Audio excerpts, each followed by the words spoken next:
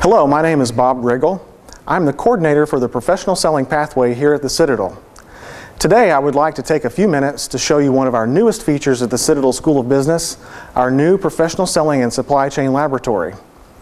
First off, we have just completed phase 1 of 3 phases in building out this learning laboratory. There are still some aesthetic issues we will address in the next few months during phase 2, followed by phase 3, which will add additional video conferencing and distance learning resources to provide a truly unique learning experience. Phase 1 provided several new learning resources. First, I would like to draw your attention to the instructor lectern. This new lectern houses some of the most cutting-edge education and technology and training technology available today. As you will notice, there are 3 screens that allow us to customize the visual learning environment for students. These screens and their accompanying software components parallel the screens at the front of the room. We can mix, match, and move content around in a way that maximizes students' learning potential while keeping things fresh and interactive. The lectern also houses state-of-the-art document viewing, video, audio, and in the next phase of the project, video conferencing options. Moving out into the classroom, one of the neatest features of this learning laboratory are our 2 new interactive Promethean boards.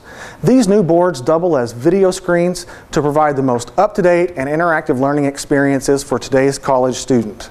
Board number 1 here may have a slide presentation loaded for a certain topic. Let's say, for instance, I was teaching an introductory professional selling course.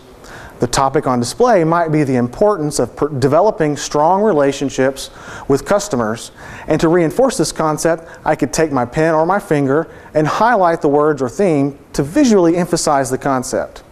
I could also write notes in the margin of the display to further enrich or dissect the various aspects of the content, and to gain student involvement, I could provide blanks within the presentation, just as seen here, where students would be responsible to come to the board and fill in the blank with the correct information necessary.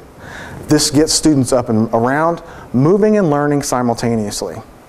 Once the discussion is complete, I can save the presentation with all of the notes, highlights, and filled in blanks, and then distribute them to the students for reference. Moving to the next screen, you'll notice that Skype is loaded. On this or any of our screens for that matter, we can virtually bring in guest speakers to the classroom and allow students to interact with these subject matter experts.